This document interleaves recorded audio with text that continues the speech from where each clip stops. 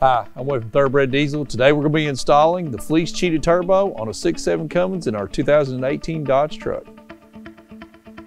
Drop-in performance turbochargers are one of our most popular categories of products here at Thoroughbred Diesel. The Fleece Cheetah is probably one of the pioneers in drop-in performance turbochargers. They've been out for a long time, and as far as this product lineup goes, the Cheetah Turbos, this is, I would dare to say, Fleece's most popular products. When you think of the name Fleece, you're going to think of Cheetah Turbos, so they're synonymous.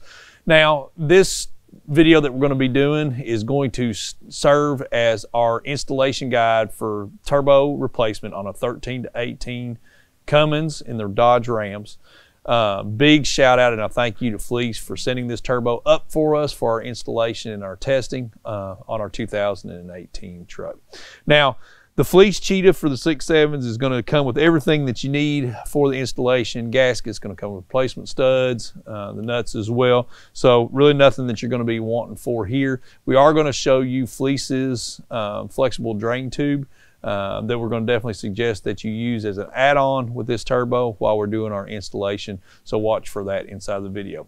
We're going to link you now to our unboxing of the Fleece Cheetah where we talk about some of the specs of the turbo. Charlie will put that link up for you here, and let's go ahead and get started with our installation.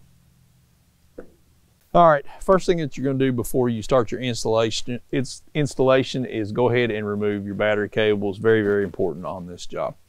The passenger side battery is actually going to come out completely, but we'll do that once we get over there and we get to working on our air intake. But I like to start on the driver's side first because the driver's side is where you're going to access your radiator drain to drain your coolant out. So on our radiator drain, it's on the driver's side of the radiator. I'm going to do a close-up shot in here and show you here in just a second.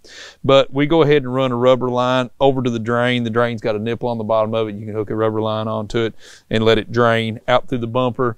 On these style trucks, the 13 to 18 trucks, you have your radiator here, and then your intercooler is angled at the bottom of that, and that was the change of these bumpers to allow air to the intercooler, but all of that.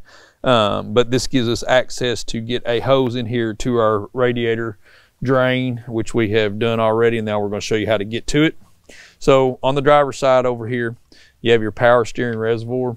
What I do, that's a 13 metric bolt that holds it on, is go ahead and just remove your bolt and then just take my power steering reservoir here and I just move it underneath of my upper radiator hose, and that gets it out of my way to get to the radiator drain. Radiator drain, driver's side of the radiator, look straight down, you can't miss it. There is the valve down there.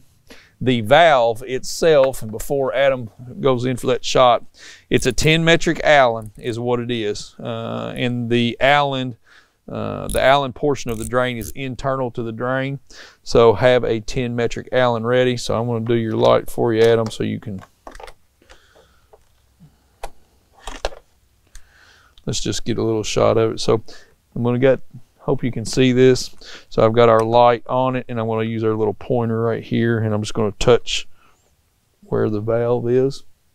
So right here is our valve that we're going for. Again, it's an internal 10 Allen. So we just get our Allen and we loosen it up and we allow our radiator to drain.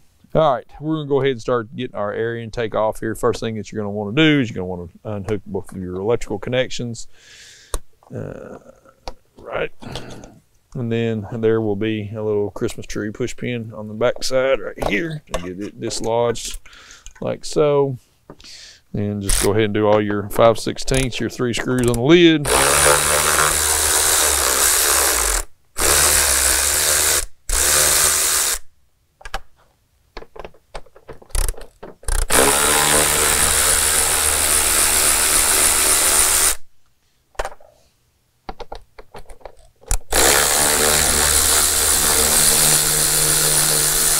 Then your connection at the air tube.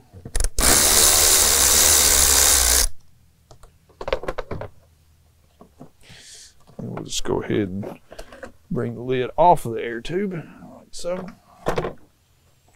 We will remove our panel filter. And then we are going to remove our box. Now, with these ram air boxes, there is an electrical portion on the inside here, and I'm going to kind of show you that as I raise the box up and get it dislodged here. So there's a 13 metric bolt in the front of it. We will remove that.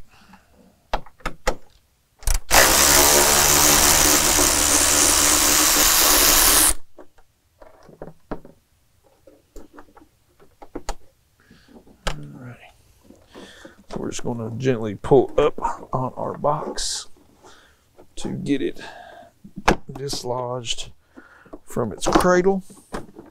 And as I'm bringing it up, just watch your wires, your coolant tube right here. And this will give you access to your little electrical portion right here.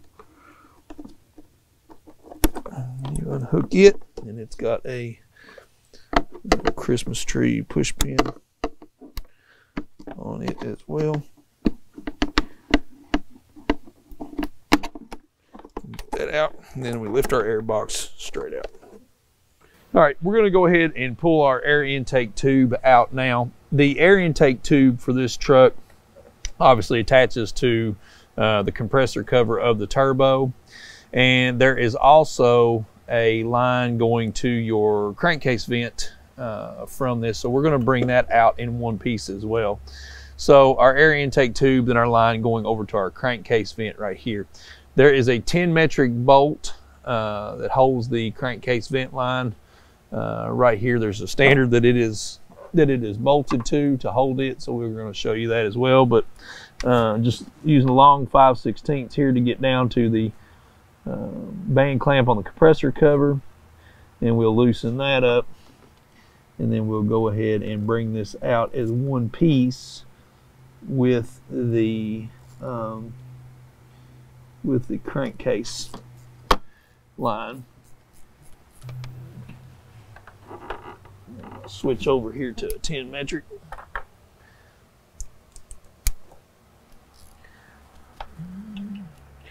And pull this bolt out.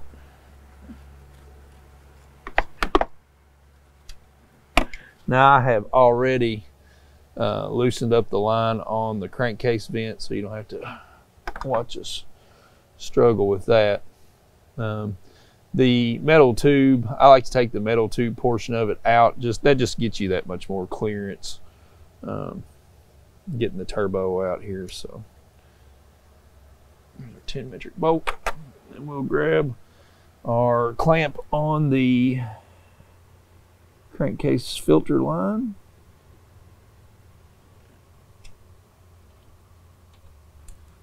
Just slide it back.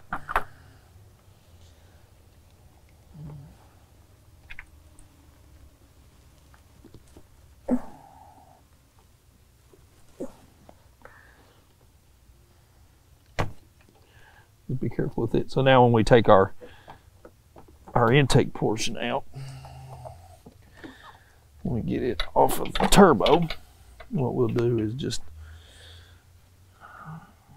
work to get it out, and you've got enough flexibility in the crankcase line to get it freed up and pull your air intake tube out. All right, we're going after the intercooler tube right now. So this is your turbo discharge from the compressor cover going into the intercooler. 11 metrics on this. Again, we're just going to go ahead and loosen up and get it ready to pull out. We're going to talk about the battery tray right here for just a little while. Instructions will tell you, and a lot of technicians take the battery tray out of these trucks when they're doing this, and there's absolutely nothing wrong with that. The turbo will come out with the battery tray in, and I like to leave the battery actually on until I absolutely have to take it out, because it gives me a place to rest my arms, all the things. So you guys can make all the old guy jokes there that you want to. But I like to leave the battery in. Eventually I will take the battery out before I pull the turbo out, because it's, you know, you set the turbo down, you're kind of in an awkward position. You don't want to make contact between the two posts. But if you got them covered, that shouldn't happen anyway. But for right now, you all that are watching this that take the battery tray out, I get it, I hear you, but that's not how we do it. here. So there's another 11 metric underneath. This is a permanent clamp, but the other clamp is on at the intercooler side. So we're going to slide on the truck and loosen it up real quick, and then we'll show you bringing this intercooler pipe out. All right, I'm going to go ahead and pull the intercooler pipe out here. I've got everything loosened up, clamps loosened up. I've already got it. What I do once I get all my clamps loosened up and everything, I'll go ahead and get in the engine compartment, and I will unhook it from my bottom boot from the intercooler, and I'll get it pulled away, and then I'll start working with it at the turbo, just kind of moving up and down there, and that will dislodge your boot.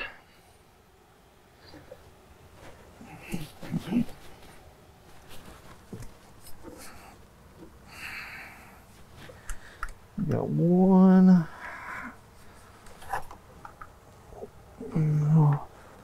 Stuck aside there.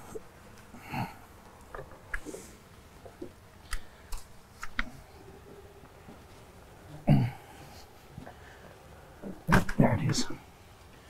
Got it. All right, and then to take it out, just push it towards the bottom of the truck until you get past your AC lines.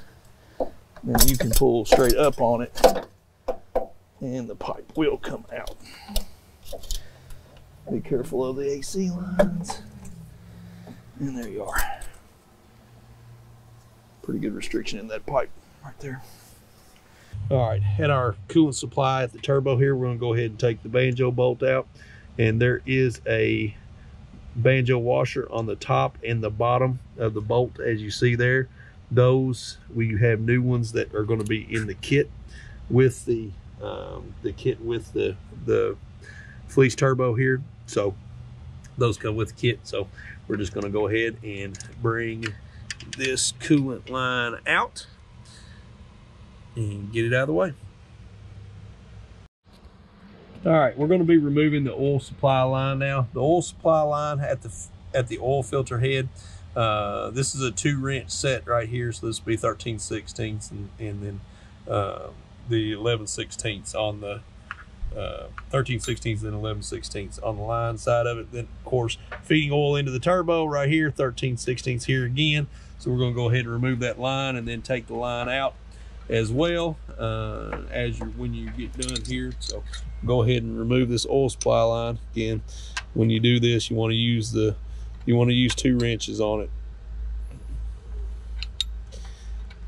And go ahead and remove it. So that's what we'll do here, and just set the line out of our way. I've got a before I remove it, I also like to leave it attached at the oil filter head here before I go for the turbo side.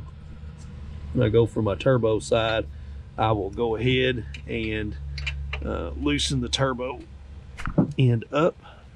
If the fitting in the turbo turns, then get a second wrench on it. Usually don't have that problem with these. We'll go ahead and loosen that. Then we'll bring the line in, or the filter head in out as well, and then remove the oil pressure line. All right, we're going to talk about the wiring going to these 13 to 18 trucks as turbo. There are essentially 3 sets of wires going to the turbo. First is your wire that goes to the actuator itself. The next wire is the loom we were just working with. This is the wire going to the NOx sensor.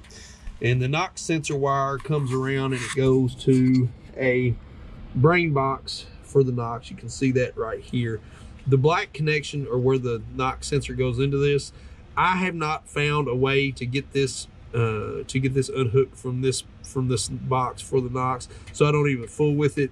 If you have to go the route of, if you can't get your NOx sensor out and you have to take this box off, there are 2 8 metric bolts that go through here, have isolators on them, and then at the bottom there is a harness that attaches it to the main truck harness. The yellow tab on that, you just pull it straight out like so, and that will release that harness from the Knox box there.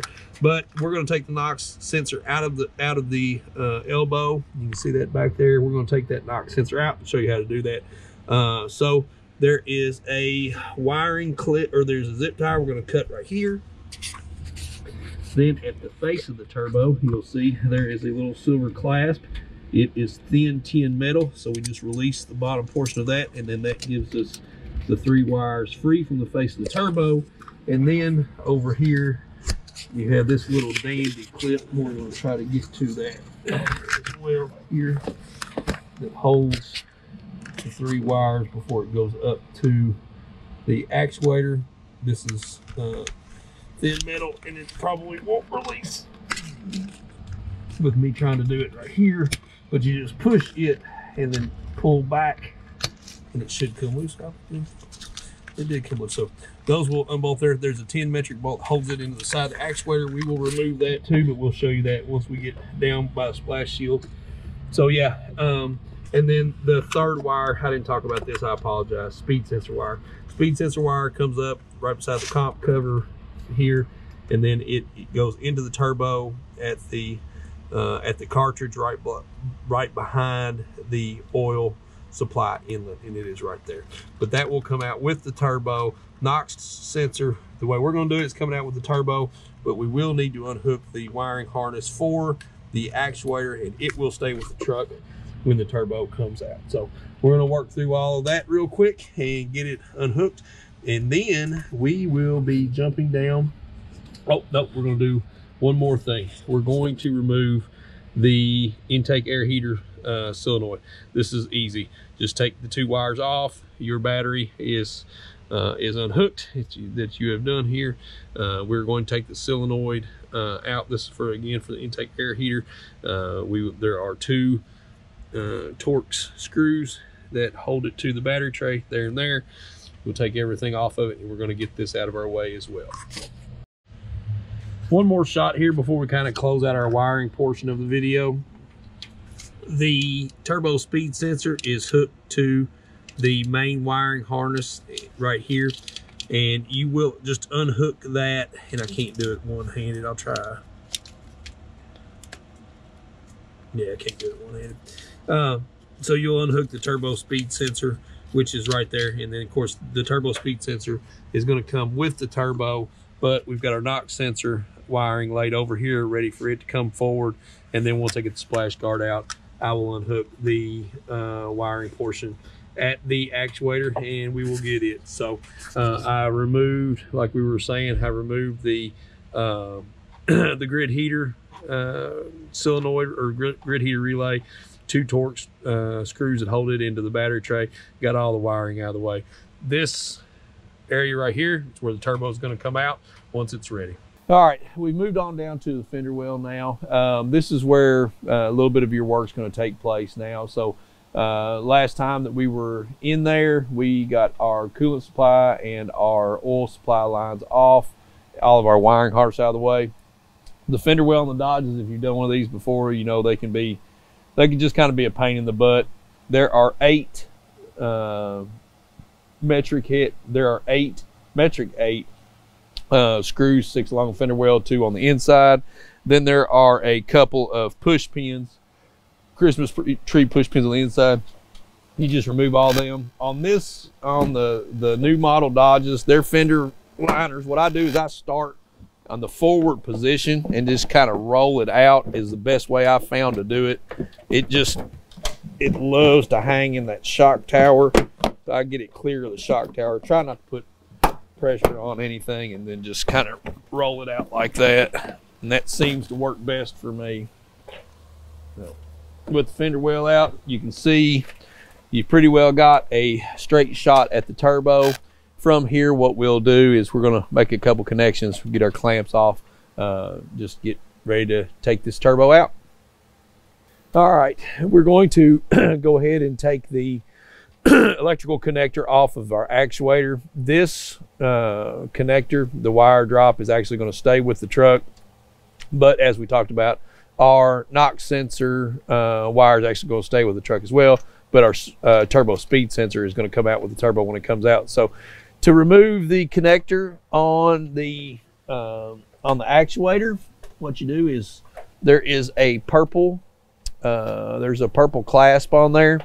You just pull that straight back. I'm going to have to get in the way of the camera for just a second. You pull that straight back like so, and then the clasp or the catch for the actuator is underneath of that. So once this is back, you just push back on this gently, and then that releases it. So push towards the actuator. Just watch it and don't break it, and then just remove the connector back and forth like so. There is a wire clip that's on this turbo. Seems like every time I bring it out, one of these out, they get caught up. I just take this off before I pull the turbo out. So just 10 metric, go ahead and remove that wire loom keeper, and we just remove it and get it out of the way. We've moved on to the NOx sensor now. The NOx sensor, the first thing I want to talk about with this is a really good time to go ahead and soak this with penetrating oil. This is a truck with low miles, so it's going to be a lot easier. You guys that are working on trucks, older trucks that have a lot more miles, it's not going to be as easy as this, but this is the functionality of how how this works. I find it easier to remove the NOx sensor and leave it with the truck than it is to take the NOx sensor box off and bring it all out with the turbo at once. And this makes it clearer to get easier to get it out of the truck too. So around the NOx sensor, there's a heat shield. Okay, this is a heat shield. There's 2 8 metric bolts around that. We've already loosened them up. We'll go ahead and spin those out and remove this and remove the heat shield. And remember, we talked about penetrating oil. We put penetrating oil on the NOx sensor and let it soak overnight, just to try to hedge our bet and what we're going to be doing here. And the correct tool, in my opinion, to remove this, especially for you guys that have got trucks that are they got a bunch of miles on it and rust build up around the NOx sensor, is to go ahead and use a 7/8 O2 sensor wrench. That works the best. The wrench looks like this. I'll show it to you. The O2 sensor wrench looks like this, and that gets enough lands on the sensor itself that it should spin on out. I use the top of it the way it fits over it because it allows you to get it over the wire without damaging the wire. And then I put a wrench on the top of this, a good long wrench. I just don't go with this with the 7/8 wrench right at the connector or right at the hold down nut. This nut is separate from the body of the NOx sensor. This moves separate than the body, so that makes that really nice. But what I do is I use an O2 sensor here and a long wrench, and that'll allow me to break the sensor loose. And I'm not gonna lie to you, I've already got the sensor loosened up here because I wanted to make sure that we had a good clear shot of it when we did it for the video. And I'm gonna move my GoPro here for just a second. Hopefully that is back in shot, and just like so. Now, let me show you. Try not to throw your O2 sensor wrench. Let me show you what I was talking about here.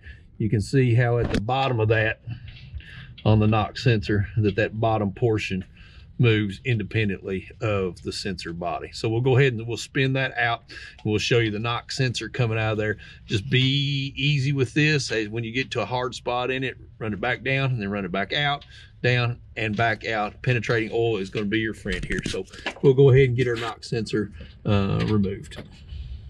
Just show you NOx sensor coming out here. We've already got it out, and then just again take your time with this, run the connector in that so you see that hold down for your NOx sensor. It works independently of the body. I understand that this can get corroded. At that point, if you're trying to say, if you're dead set on saving the NOx sensor, you can hold the body of the NOx sensor and then try to get this nut freed up of it. But again, this will stay with the truck, so we're just going to move it out of our way. Then now we're going to go for our clamp at the elbow next. We're going to be removing this clamp and then just let the exhaust stay in place and hang where it is. We're going to go ahead and remove our clamp here. 11 metric, and we're gonna let the clamp stay with the exhaust. Got our backside of us turning there. That's okay. That's probably plenty enough to get us where we need to be. Penetrating oil, again, is your friend here. The older the truck, the more they're going to be stuck. We got 2 ears of that already popped loose for us. We got really lucky on that. Just take a pry bar, work on your middle ear.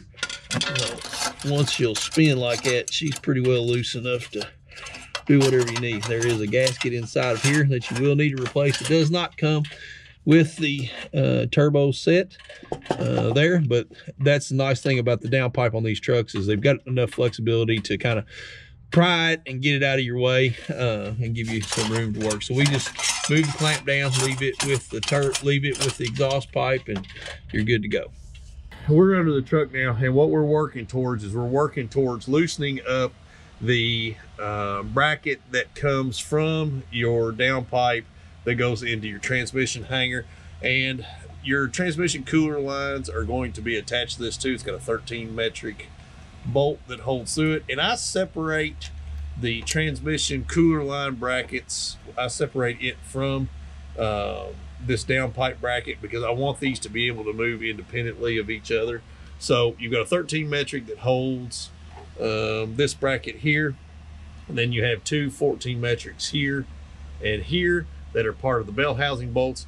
I've got them loosened up, and I'm gonna go ahead and remove them. You don't need to watch me do that. But once I have removed both of those bolts, that's gonna allow our downpipe to just basically have, it's just basically gonna let it drop and keep it out of our way, because we are going to remove that elbow where we showed you the knock sensor coming out.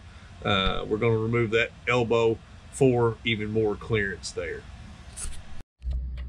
All right, we're at the turbo elbow now. So we've got our downpipe fully loosened up, and as you can see here, you need to do something now with that bracket off of it. You've got a lot of room and a lot of articulation from the downpipe to get away from this. I am going to remove the turbo elbow off of it here just to make it that much easier getting out. Just one more thing that clear, and it doesn't take but just a second to take it off.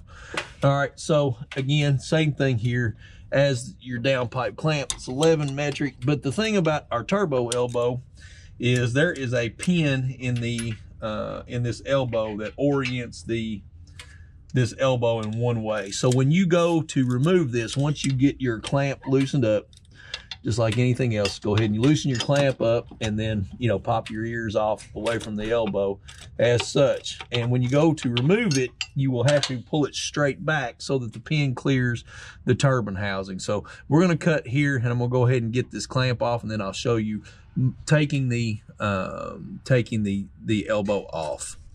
We're going to show you how to take this elbow out now. Remember, there's a locating dowel that is on the elbow and is attached in the turbine housing here. So when you were pulling this out, we're going to pull our downpipe down just like so, and we're going to pull straight back on that elbow. And I'm going to show you the elbow when it comes out here, what we're talking about. You got that little bitty dowel that holds it in position and clocks it right. So, you know, taking this off, this just makes it easier for us to get the turbo out of the truck. So this is our turbo elbow off the truck. Adam calls these fireside chats. So one thing, if you got to this point in the video and you're watching, we hope that you have had a fairly uneventful uninstallation of your stock turbo. Going forward from here, one of the more difficult parts of this install is getting to the bolts on the oil drain tube. And we're going to show you Fleece's new drain tube that they've got that makes the installation a lot easier. But one thing going forward that we're going to show you that's going to make getting to those bottom 2 bolts on the oil drain tube is this swivel 10 metric socket. If you don't have one of these, get one.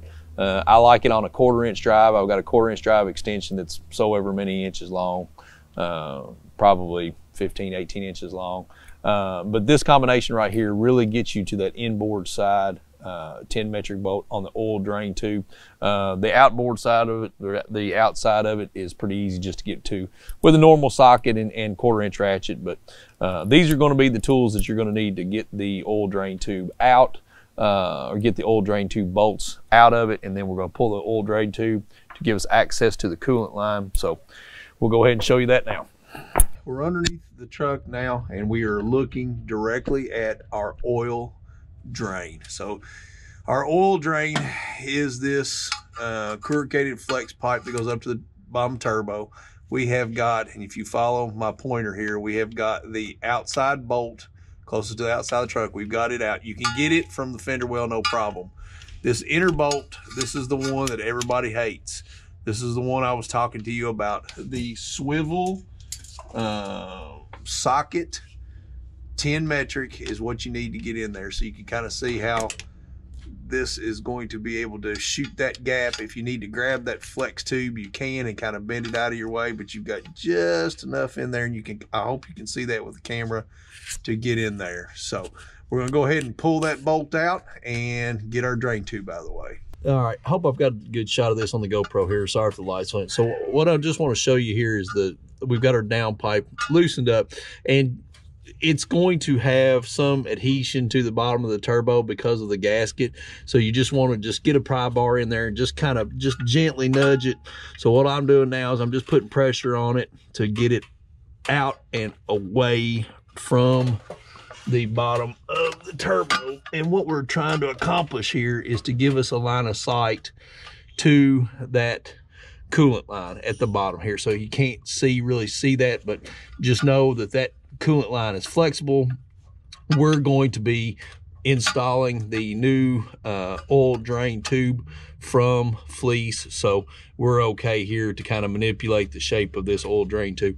If you're not doing that, you know, just be conscious of what you're doing here as far as that goes. So we're gonna go ahead and get that drain tube out of our way now. I want to show everybody what I do with the oil drain line. I just go ahead and slide it past the trans cooler lines and bring it back here and get it out of the way. You don't want to leave the oil drain sitting directly underneath of the turbo. It's fine directly underneath the turbo, but once you move it to get access to the coolant bolt, if it stays there when you start to bring the turbo down, what it can do is it can pinch those trans lines and just create problems. So I'd go ahead and get it all the way back here out of the way, back by the downpipe, just turn it inside the block, and then you're in good shape.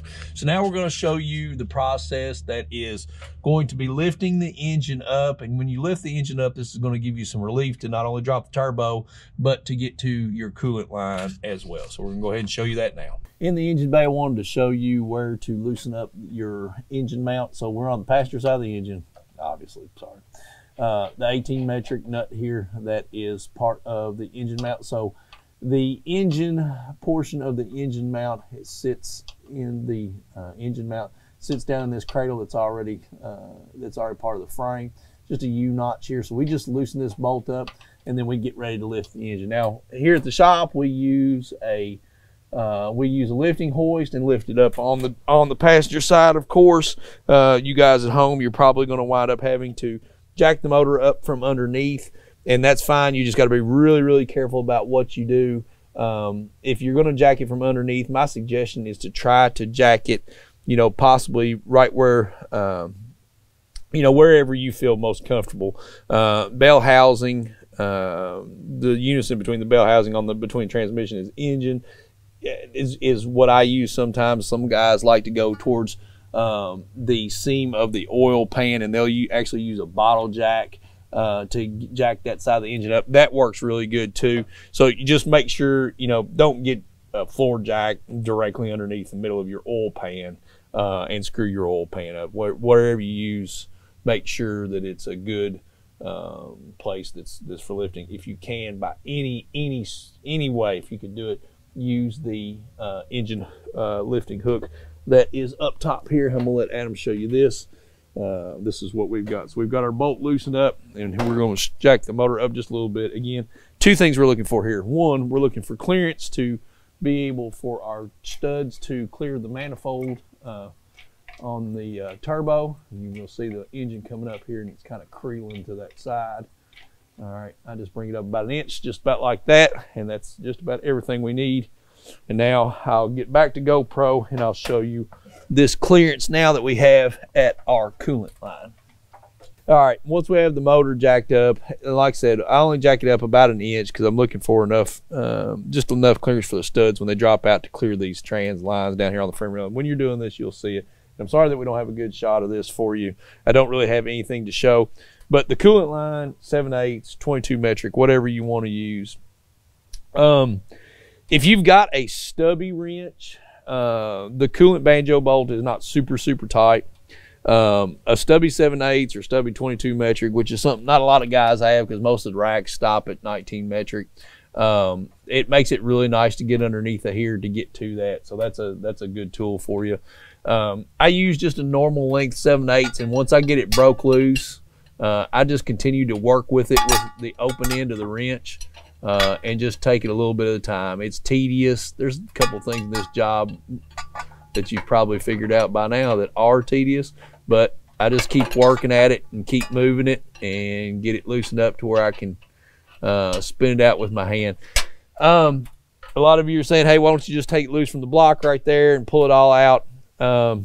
6 of one, half a dozen of the other. I try to keep as few things on the turbo as I can, bringing it out. That just makes it so much easier to get out in case, and if you want to go another step, you know, as far as it being your core, the integrity of your core is very important to us here, but you can also take this actuator off and give you more room. We're going to leave everything be here. We're just going to go ahead and drop this coolant line out. Sorry that we don't have anything to show you. You'll know when you're in here, there's really not a whole lot you can do. If you've got to go get yourself a cheap wrench and cut it up to make it to where it can fit in here. Getting the wrench between the heat shield and the bolt is really the problem. But like I said, we're just going to kind of work at it here, and we'll come back and show you dropping the turbo bolts out. All right, so our turbo configuration as far as where our turbo mounts to the manifold here. There are 3 studs in the turbo, 1 stud in the manifold. So you have your 3 studs that are in the turbo, 1, 2, and 3 on the back side, then your 1 stud in the manifold that is right here. They all have 15 metric nuts on them. What I like to do is remove this nut here, this nut here, and then the one behind the block, and then I'll leave these 2 right here, these 2 forward facing ones right here looking at my face, and then I'll just loosen them and ease the turbo down. And we're going to get to that point and show you what we're looking at right there, but we're going to go ahead and loosen everything up, and then we're going to let the turbo drop down. Then we're going to show you what that looks like with the studs clearing the exhaust manifold and show you what everything looks like. We got the turbo separated from the manifold. Let me talk about this for just a minute. When we first released all 4 of the 15 metric nuts off of the turbo studs, the turbo was very much not wanting to release from the manifold. I would assume that in your older trucks you're going to get that as well. What we wound up doing here is going into all 3 of these holes in the manifold and putting penetrating oil on each one of them, soaking it overnight, and coming and walking away from it. Then, you know, again, we have our motor lifted up, so you have this amount of clearance right here. We came back the next morning, a couple pry bars, and we just worked the turbo evenly. So we worked the turbo evenly. We didn't let one side of it get too far down or whatnot. Don't be afraid once you get it broke loose to pick it back up and straighten it and then drop it right out. So we still have the battery in. Again, I like to use the battery as a spot to rest my arms. I know it sounds dumb, but you guys will understand it as you're working on this trucks.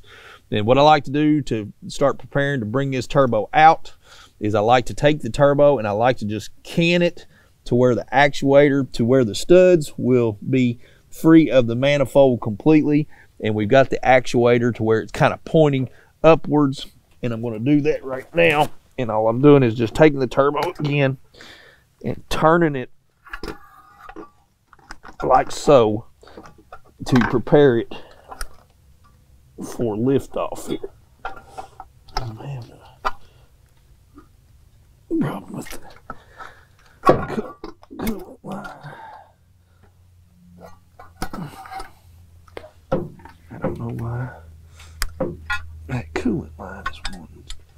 to come with me. It shouldn't be. Okay, now I got it. All right, now turn the turbo just like so, and I kind of rest it right there, and it's pretty well ready to come out. I am going to go ahead and remove this battery. Again, preach it, preach it, preach it. Take this battery out, because first thing you're going to want to do when you get it up here is sit it down. And if you sit it down in that tray and you make contact across two posts, 4th of July. We don't like 4th of July. So we're going to go ahead and remove the battery now. We got our battery out, folks, and here we come with the turbo out through here. And you'll see once we get past the comp cover right here, we just got to keep working and keep moving. Move that wire right there from the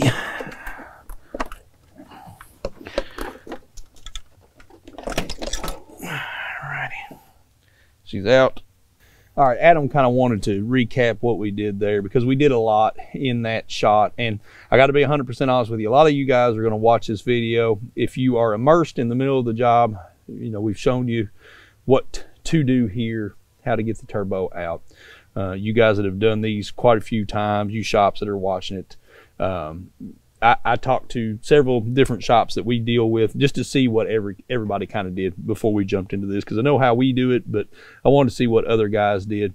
And I got a lot of different opinions on how to do it. I talked to guys at Cotton's Customs, CT Diesel. Talked to head tech at Fleece, and kind of got I got a lot of different angles of how guys do this. But the first and foremost thing to talk about here is getting the turbo angled to bring it out. With the engine lifted up, and we showed you the clearance between the studs and the manifold here. If you don't have this engine lifted, this side of the engine lifted, it's going to be almost impossible for those studs to clear that manifold. I mean, that's just the long and the short of it. So give yourself all the help you can. Lift the engine up an inch so those studs clear. Then when the studs clear, you take that turbo and you just turn the turbo to where the actuator is facing up at you. With the actuators facing up at you, it will come out of this area with the battery box in play. The only thing that we had to audible on is the alternator wire. The alternator wire has got a Christmas tree push pin that is inside of the oil housing right here. We had to pop that out, and that gave us just enough clearance to get it out. So we didn't have to take the battery box out. We didn't have to really do anything. As far as the instructions from the factory call for, Chrysler tells you to remove this engine mount. We've showed that that it doesn't have to be done. I've got to be honest with you. If you decide to do that, if you go after those 4 bolts that are in the block that hold the engine mount on there, good luck to you. I don't think it's going to be impossible for you getting it back together, but we've shown that it's just something that you don't have to do. You've got to watch these trans cooler lines as well. You want to be very cognizant of that, where they're located.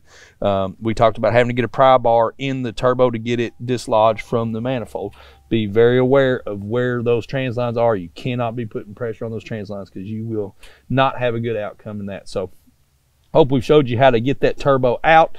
When I go back in with the Fleece turbo, I don't want to scratch this thing up, so I'm going to lay a fender mat down in there, but we've got other stuff to do in here. We've got to show you how to get the drain tube out and some tricks on that. So that's what we're going to do. But we just wanted to recap how to get the turbo out of there in this form. All right, a little bit of prep work that we've got to do before we install our new Fleece charger on our truck. The first thing that we've got to do is we have to remove the oil inlet fitting from our stock charger, from our core unit, and we need to install it here into the Fleece unit. So it's a 19 metric. I'll just roll it over. It's O-ringed on the bottom. O-ringed on the bottom right there. So you just make sure that you've got your O-ring on when you reinstall it into the Fleece unit. And then the speed sensor. So this is your turbo speed sensor we talked about. My suggestion is to pick up the Fleece turbo speed sensor when you buy one of these units. This is a low cost part. It's really nice to have one of these on the, keep your old one if you have a problem to roll it over. A lot of guys have problems when they go to take the speed sensor out of it with the bolt breaking in the housing, just because of age and corrosion and whatnot. So, you've got a couple of options there. Fleece gives you a really easy option for getting a speed sensor, and this is an involved job. So, putting a low cost part on and changing that sensor out makes sense. You can see if you pull this sensor out and you are wanting to reuse it, the O-ring stayed in the center section here, so you want to make sure that you go back and get that O-ring. O-ring should be located right there. The Fleece unit comes with a new bolt and a new O-ring, so I've got just a little bit of oil there on my fingers. I can go ahead and reinstall this speed sensor. But one thing that I like to do here as well is I like to get the wire covering off of this one and roll it over to the new one. So I won't show you doing that. Just cut her off and put her back on. New bolt on the speed sensor as well comes if you order the speed sensor from Fleece. And there you are. So you want to tighten down your oil inlet and then tighten down your turbo speed sensor here, and then we are ready to go back into the truck after we get our oil drain tube addressed, and I'm going to show you that in the next couple shots. You'll notice that the studs, right, like we talked in the truck, there are 3 studs that stay with turbo, 1 stud stays with the manifold. I don't put my new studs in that come in your Fleece kit. I don't put the new studs in the Fleece turbo until I get the turbo in and I get it situated. Then I put my studs in. It just makes this portion of the turbo easier to get in. And truthfully, if you wanted to really be careful, the one thing that you could do is not put your speed sensor until you get the turbo in and get it set if you feel comfortable working in there. But I'm not going to put my studs in until I get the turbo in and settled. So we're going to finish up. The rest of our installation on these parts and tightening everything down, and then we're going to move over to our oil drain tube. Installing the oil drain tube on the 6.7 Cummins with you doing this turbo swap is probably one of the most painful portions of this job. And going forward from here, we're going to be conducting ourselves and doing this installation as we are going to be replacing our stock oil drain tube with the Fleece flexible oil drain tube. This is one of the coolest little things that anybody's come out with. Super simple, and it makes this job so much easier. And we'll talk about some of the different aspects of it. The flange on the oil drain tube is a little bit thicker, gets that bolt down there a little bit farther so you can kind of get a little bit better access to it. There's just little things that they've done. Double O-ringed where it goes inside the block. It's O-ringed here where it mates up to the turbo. That's super nice because you don't have to fight with that stupid gasket. So we are going to be removing our stock oil drain tube. Now, if you guys aren't going to do that and you're going to go forward with it, it's totally doable. We've been, reinstalling these turbos on these trucks since dinosaurs roamed the earth with the stock drain tube in place. That's okay. But if you can, I would definitely suggest going to this, because I promise you your reinstallation will definitely thank you for going with the Fleece oil drain tube. So we're going to go ahead and roll up top. Adam's going to show you what we do when we go to pop the stock one out of the block here.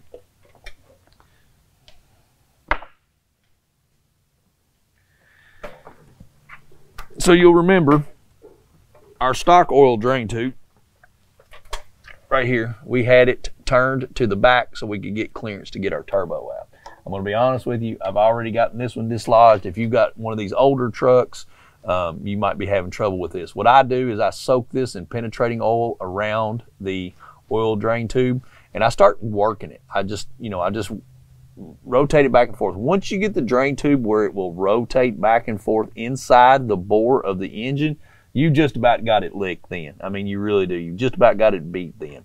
So I just move it back and forth, and once I get it going, I get the O-rings broke free, I'll just go ahead and grasp it and pull straight up, and I kind of wiggle it as I bring it up and straight out. So that's what we do with that. Now, what I'll do, and do not use emery cloth, I'll use a little bit of Brillo pad right there inside of that. I'll go in and I'll clean that out. I'll smooth that up, and that helps me reinstall my fleece drain tube. I do not put the fleece drain tube in before I put the turbo in. That's another thing that we do different. We don't put the drain tube in until we get the turbo mounted. The reason why we do that, and that's part of what's really nice about this fleece oil drain tube. It's so flexible that you can get it in there, you know, whenever you're ready to do it. I do block that hole off so no contaminants get down into your engine oil, and then we go ahead and set our turbo in. So we've got our oil fitting and our turbo speed sensor installed on the turbo, and we're ready to go back in the truck. So I just wanted to show you what we try to get ready before we go back in. And Fleece includes all this in the kit. You will have 4 brand new studs. I got 3 here in the tray because I've already put my single one in the manifold here. A new T3i turbo flange gasket, new nuts for the studs, and then I have these 2 coolant washers ready to go, because when I set the turbo in, I'm going to put the coolant line on it first and get it tightened down before we go with the oil drain. So we have all this ready to go.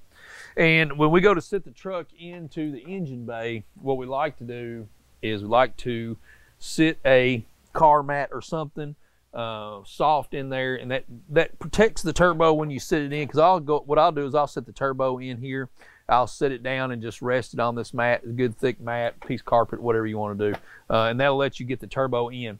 When I install the turbo, I don't put it in with the studs in. I leave the studs out of it, and I put it in there. Then once I set the turbo down, I've got enough time, I can install my studs and get them in, and then take everything to the manifold. So we're going to go ahead and start weaseling the turbo in, just like last time. The director says I got to turn the light on. All right.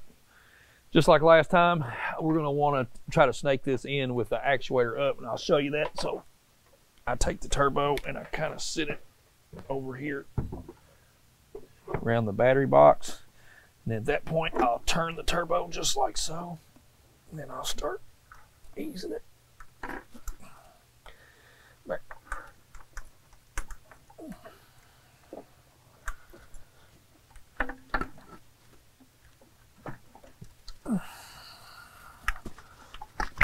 Okay. All right, and then once I've got it in there, I just turn it over just like that. And then the foot is right there in my face, and I can put my studs in it and then prep everything up. We do have the engine raised up to get us ready to clear that. So again, we've got our replacement stud in. We're ready to go there, and then we'll lay the turbo in, and we're going to go ahead and put our studs on now.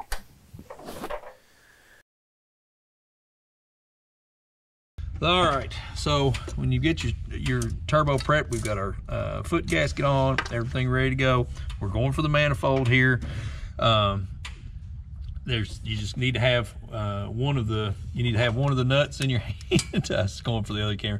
You need to have one of those in your hand, because you want to go ahead and catch it right here. That's what this stud is for mounting, and then we'll come to the other 3. So we'll start easing the turbo in. Your 2 outers are lined up here. All right. Now when I've got it lined up the way I do, just gotta keep working it back and forth, and maybe even check the back side for some pressure. So if you can have someone to help you, makes it really nice. And that's what Adam's going to do now. So we're going to kind of wiggle it. Too much your way, Adam. Take it back towards the engine.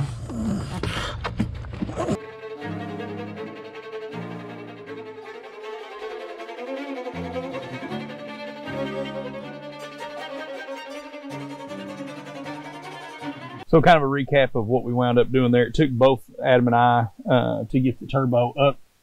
Once you get the turbo positioned and you get line of sight to that back stud, the best thing to do is have someone down below as well to rock the turbo, because it has to be, you can't have the engine like this and then the turbo like this. The studs won't meet up. You've got to have it parallel with each other for it to be able to mate. It's like that.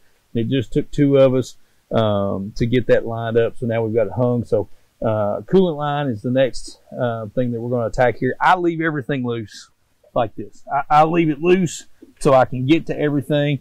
Getting to the coolant line, as we've showed you, is a nightmare. So we're going to leave everything loose so we can move the turbo around as we need to. But everything is out of the way here. I've got the speed sensor out of the way and all the things. So we're going to go for the coolant line now. This is the magic tool that we use to get the coolant banjo bolt. It's just a 7/8 wrench. We cut it down to where you can get it in there, and then when you're at the banjo bolt, you're just putting just a little bit on it, and you're just going just a little bit at the time. I couldn't remember if I told you what we used on this or not, but I think we're going to come out with a tool one of these days that makes this a lot easier for you guys, so stay tuned for that. Now it's time to attach our coolant line. This is the worst part of this job, in my opinion. So get your coolant banjo bolt out, and you get new washers as provided by Fleece. Put a new one on the bottom. Have your top one ready to go. And I know that you can't really see this, but what I'm doing with the coolant line here is I'm pushing it back towards the block. And then that lets me get the banjo bolt through the coolant line. And then once I've done that, I'll pull it back towards the heat shield and just let the heat shield hold it up. And then I'll put my, I will put my washer on the other side of the banjo bolt. And this sucks. So, like I said, there's not really a shot here for you to see. Yeah. Really not a shot for you to see, and I don't have a good way to tell you to do this. You just got to keep fighting with it. I mean, really, honestly, it's all you got to do is just keep your hands fighting with it. So we're going to go ahead and get that on the coolant line and get it on the bottom of the turbo here. After I get the coolant line on, I kind of bounce around. I've got a pattern of stuff I like to work with. Once I get the coolant line on and get everything tightened up, I like to come back up and I like to go ahead and tighten the turbo down on the 4 nuts that connect to the manifold. Use a little bit of high temp anti-seize grease here. I'll go through and I'll take the nuts back off, and then I'll put a little anti-seize on here. And then as I'm tightening these down, I tighten these down kind of crisscross. So I'll do, you know, the forward one and then the outside one back, and then I'll crisscross, and I feel like that brings the turbo back, because that brings the turbo up flat and correctly. If you do the fronts and then the backs and don't pay attention to what you're doing, you'll get one side or the other tighter than the other, and then you'll have yourself a leak. So you do not want to leak at the manifold, that's for sure. So that's what we're going to do. We're going to go through and we're going to take the nuts back off. We're going to put a little bit of anti-seize on everything, and we are going to just go ahead and draw the turbo up to the manifold and get it tightened up. We want to make sure that we do everything that we can to highlight how good of a product this flexible oil drain tube is from Fleece. This makes this job so much easier. So we've got our GoPro, can't talk, pointed directly at the hole in the block where the drain tube goes. And nice thing about this, we can do whatever we want to with it, manipulate it to get it where it needs to be. I'm going to try to keep my hands out of the way here. But for the drain tube, we just get it lined up the block, put a little bit of oil on the tube itself, and then give it a good shove. And there you go. And that's it. It's already, you can turn it to get it into position where it needs to, where the drain needs to be. You just make sure you don't get it in any type of a kink whatsoever.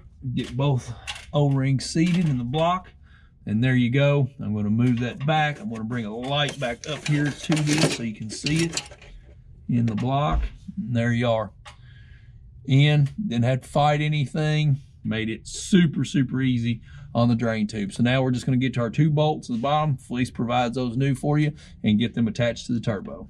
I wanted to talk just a little bit about how we got the bolts into the fleece drain tube. Fleece drain tube, again, I know I've said it a ton of times, it makes this install so much easier. You guys that didn't get one and you're working with a stock drain tube, it's okay, it's no problem. You can get this done without it. But this 1/4 inch drive extension that I use is probably 18 inches long, and then that 10 metric swivel socket is the key to this. It really is. And with this setup right here, I'm actually able to get to the bolts on the drain tube from outside the truck. I can sit out here and manipulate this extension to the bolts on the drain tube just like so, and then the swivel socket makes it to where I can tighten them up. So I've already got those tightened up and on. But that 10 metric swivel socket, if you don't have one of these, get yourself one. Get yourself a whole set of 1/4 inch drive swivel sockets and an extension, and you won't have any problem getting to the bolts on the drain tube. All right, so we're gonna be putting the exhaust elbow onto the turbo now. The exhaust elbow on the turbo, like we talked about, there's a really, really small dowel in this, and that is for alignment onto the exhaust housing of the turbo. It can only go on there one way. The elbow has a gasket on it from factory. I know a lot of guys toss this, that we're gonna replace it. It's a heat gasket, and it helps with sealing to the downpipe. So we offer the new gaskets on the website, and they've got teeth on them, so they kind of hold on that elbow right there, just like that. So we'll put the gasket on the elbow, and then we'll be ready to install it onto the turbo. So we're going to take just a minute, switch over cameras, and then we'll show you installing this onto the turbo. All right, in the truck, we're going to go ahead and install the elbow. Again, key to this is making sure that, one, you have your gasket on, having your clamp on, because you don't want to get in here and do all this work and manipulating and then not have your clamp on. So we just kind of line everything up the way we know it's going to go, and then you're working to get your dowel lined up on here. And like I said, it can only go one way, and then that kind of lets the exhaust pipe hold it up where you need it to be. You put your clamp on here. Now you just take your clamp, set it over the back side of the turbo. I like to turn the clamp to where the bolt or the nut on the clamp itself will be pretty easy to access for the next mechanic that's here. And there you go. There you go. So we're going to tighten this up real quick. And then on my downpipe, I do not clamp my downpipe to this elbow. Now I go back underneath of the truck, and I get my my bracket that holds the downpipe to the transmission. I get that all bolted back up and squared away before I come back up here and deal with this clamp here. We're underneath of the truck, and we're going to do our transmission or our downpipe bracket now back into the transmission, put both of these bolts back in. And then don't forget, you have your transmission cooler line bracket as well that we want to put the bolt back in there as well. So we will tighten these up, and then we will go up to the top, and then we'll clamp back to the turbo exhaust elbow. All right, bringing my clamp up now. I've got everything done underneath of the truck. I want my downpipe clamp. I'm going to bring it up and clamp it down. And then at this point, we're really, after this, we're going to our knock sensor. Let me get the clamp on correctly there. So, and then of course you want to position it again to where technician can get back to it, be a good steward of it. So I'm going to tighten this clamp down here for downpipe, and that'll have us where we want. And then you can see it makes it a lot nicer when you do your transmission bracket first, just getting the downpipe on there. So I'm gonna go ahead and tighten this up, and then we'll do our knock sensor. All right, we're gonna go ahead and reinstall our knock sensor now. The knock sensor will trace around with the wiring harness that goes back to our actuator. And we just go ahead and reinstall the knock sensor here. Just be careful, really super careful with your threads here, because you don't want to cross thread anything. And the knock sensor is obviously going to be, you know, delicate. But as we were talking before, the hold down for this is independent of the knock sensor body. So we're going to go ahead and tighten this down. And again, we just take your time with threads, loosen, tighten, loosen, tighten. so you get everything down in where you want it. And we have got the wiring brought over here. I'll put my guard back on here after that, and then we're going to hook up our actuator. All right, we got our heat shield on back here at the knock sensor.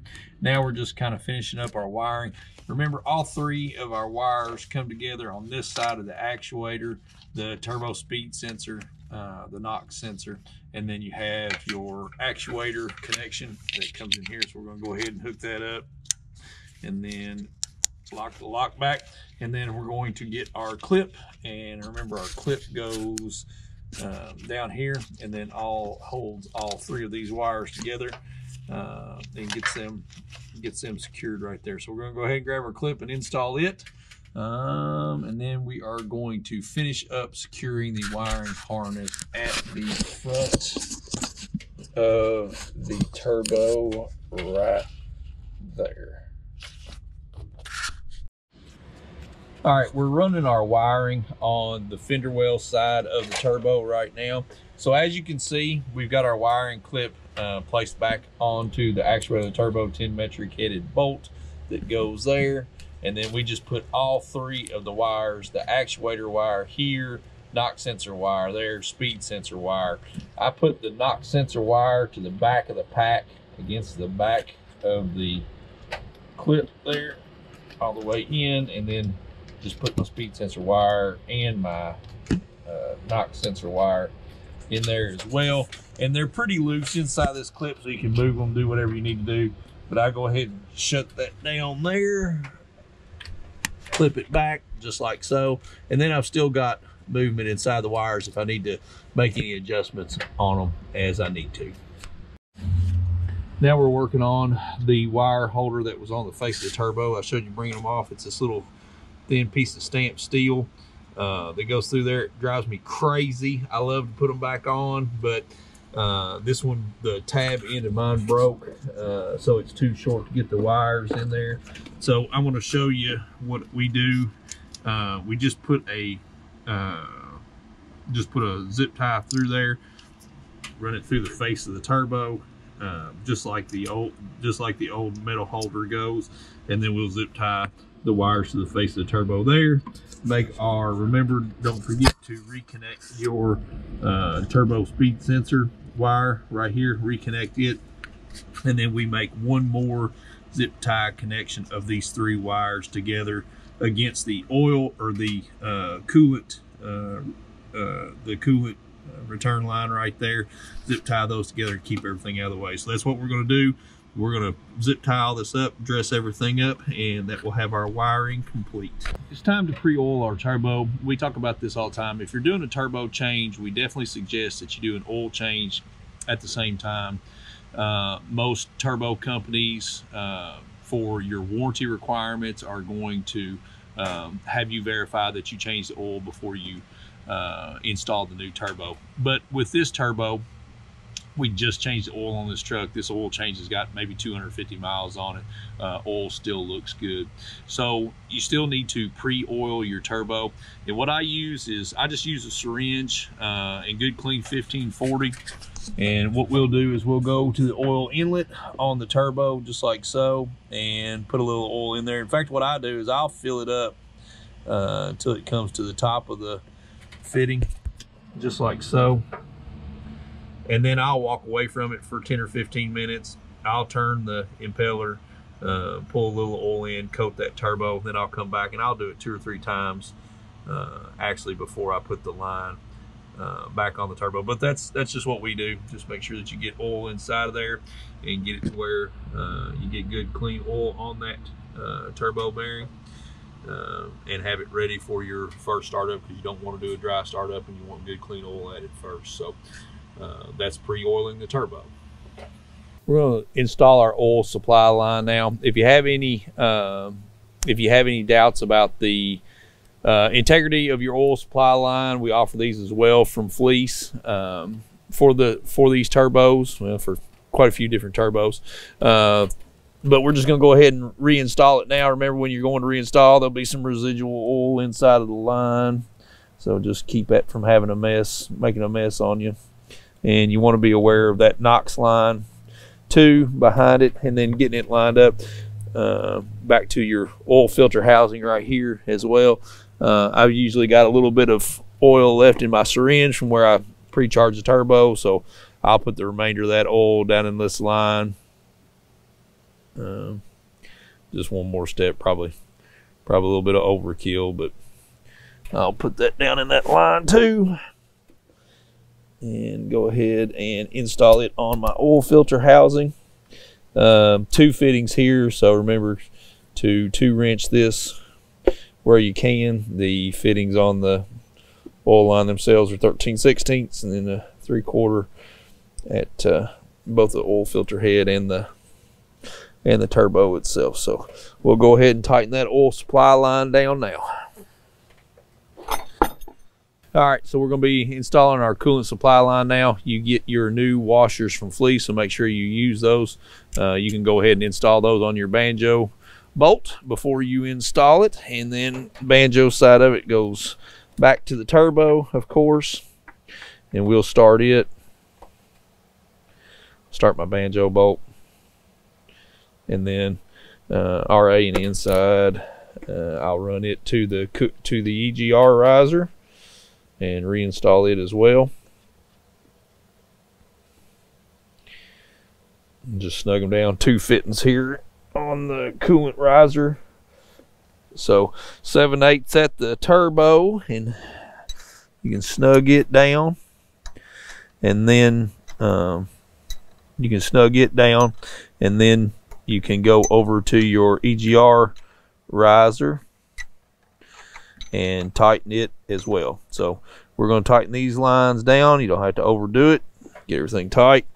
And then we are on to tightening back up our motor mount. We've already let the motor down. I should have said that.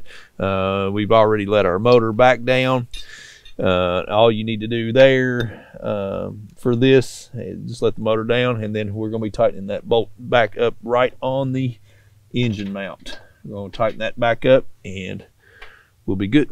Time to put our intercooler pipe in now. And your intercooler pipe, couple things you got to be aware of. There's a spring clip on the lower radiator hose, and there's a spring clip feeding the degas bottle. So I just got to be aware of where they are when I go to start this. So I'll start the intercooler pipe under the AC line, and that the AC line and the degas line here. Then what I do is I just go ahead and twist it as best I can while I'm working it in here to get clearance on everything. And then just as I'm twisting, just got to keep working it forward until it just falls into place like that. Then make my bottom connection. The clamp is already on the intercooler at the bottom connection. I left it there. So I make my slide the bottom connection on, and then this leaves you with turbo side. And the turbo side of it is usually a pretty awkward fight, but put our clamp on and then roll it back as best we can. And then I started this job without my picks. I'll push it towards the intercooler there, and then that'll give us the slack we need. Try to get the boot completely on the bottom, and then work it around here best I can. There it is, just like so. So we'll keep working with that and get that positioned where we want it. The way that sits right there shouldn't be making contact with anything, and you are good to go. All right, we have got everything done here, and I wanted to show you one thing. I had the clamp on the intercooler pipe turned the wrong way. You want it facing outside and up so the next technician can get to it. We got our intercooler pipe tightened up. We're ready to go. We're going to go ahead and put this splash guard in. 8 screws on the splash guard, 2 on here, 2 here, 4 on the back side of it. Then your battery tray, there's 2 that go in the battery tray, and then push pins here, backside there. So pretty standard procedure putting the wheel well in. I hate Dodge wheel wells, so I'm not going to make you all suffer through me getting them in. There's just something about them. It's like a 6.0 air filter. I don't know what it is, but you know, is what it is. So we're gonna go ahead and get our fender well in, and honestly, and I don't have to really show this, we'll probably go ahead and put the tire on at this point, get it off the jack stands, and just kind of get some of this out of our way. So that's what we're going to do here, just these little cleanup things and ancillary stuff, and get everything bolted back in. Don't forget on these 2, on the back side of it, closest to the passenger side door, you've got your guard that sits on the outside here, and then the bolt goes through it. All right, home stretch, y'all. Time to put our air box back in. Remember to get that underneath of your coolant line at the front, and then dig out your active air wire, which we have done. And then you want to get it seated in the 2 standards right here on the battery tray.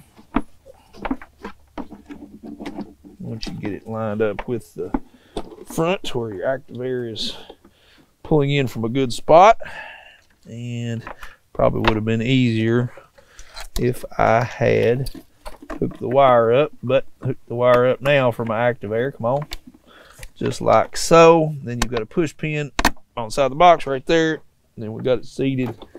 We're going to put our bolt in here, and then we'll tighten that down. And next we're going to put our air intake to the turbo on. All right, we're going to go ahead and put our air intake heater solenoid back on the battery box and get it screwed down. And this is the 2 torque screws right here that we're going to be replacing. And then we will just wire this up.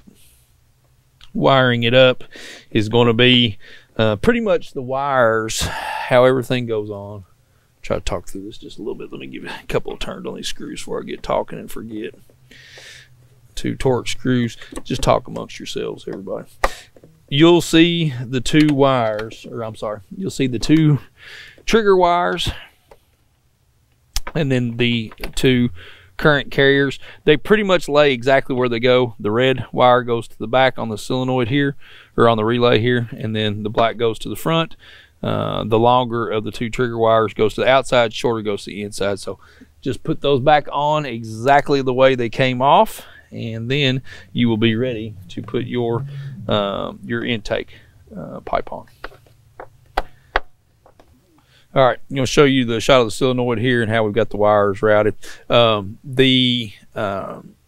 This wire that goes over to the alternator, it's got a push pin that goes in at the corner of the solenoid plate, and then it's got a push pin that goes in at the top of the fuel filter housing, or I'm sorry, the oil filter housing. We got to get both of those back, and then that takes care of those. So we've got our battery tray open. We've got the last electrical connections that will be going at the lid of the air intake. So now we're going to go ahead and put our turbo intake tube on, and when you go to do it,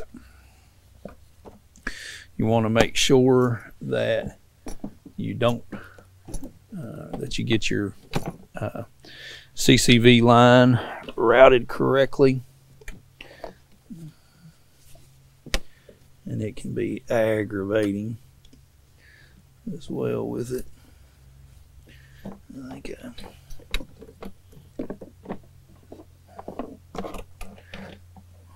put it in.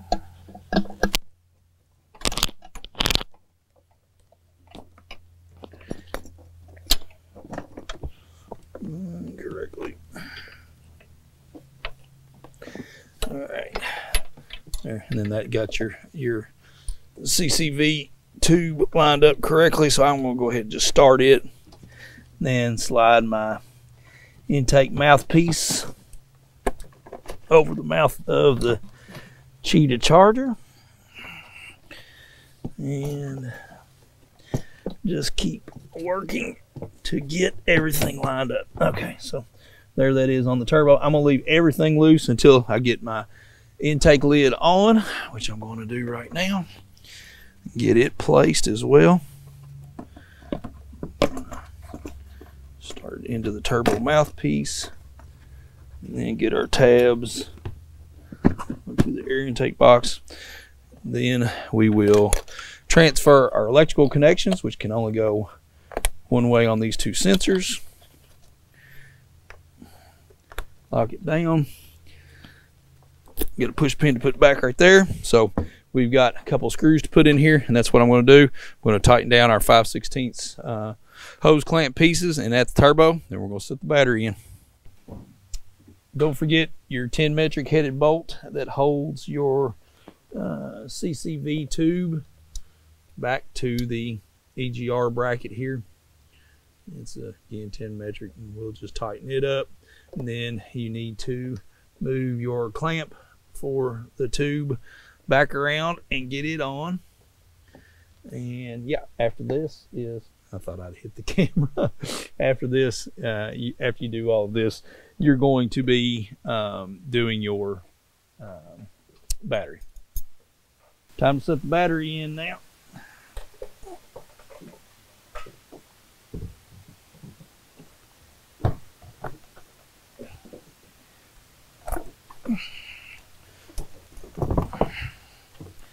Then don't forget to put your battery holder on. Okay, now it's time to start refilling our truck with coolant. These 6.7s are a little bit different on the coolant refill on the later model trucks. What you do is you actually fill the overflow bottle with coolant until it gets, you know, high in the filler neck right here. Let it sit 90 seconds, let it go down, see where that is until you don't see it go down anymore after you've filled it up. Then you start the truck, put the overflow cap back on the bottle, start the truck, let it run to 200 degrees. At 200 degrees, thermostat opens, fills everything out. Then you go back and check it after the truck is cooled down, and then fill it to the max cold mark on the bottle, which is over here on this side of the bottle. So that's what we're going to do. We're just going to fill her back with coolant, and after this, after we get done here, then we will start with putting our batteries back on. Time to put the batteries back on. We're in the short rows now, everybody, so we're going to put our batteries back on, or put our negative cables back on of our batteries, get our lights out of the way, going to do a once over, check everything out, make sure that we haven't left a tool somewhere, all the things, and then it is time to start her up. Almost forgot, your power steering bottle, you've got to get it back on too. So now we can start the truck. All right, we wanted to do just a little bit of a ride along talk with you about the Fleece Cheetah on this 2018 Dodge.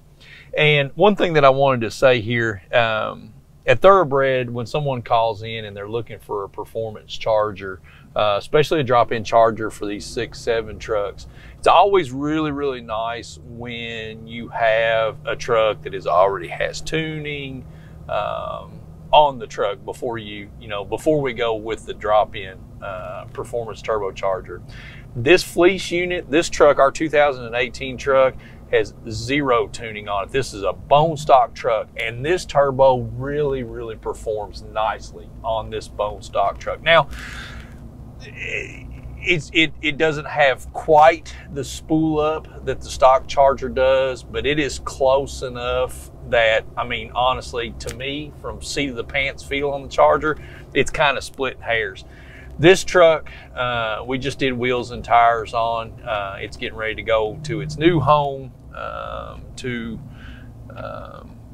a young man that's gonna really enjoy it. And we have not re-geared the truck yet. So the truck is in a little bit of what I say lug all the time. The turbo is really, really happy right here. This Fleece Cheetah is really, really happy in this form.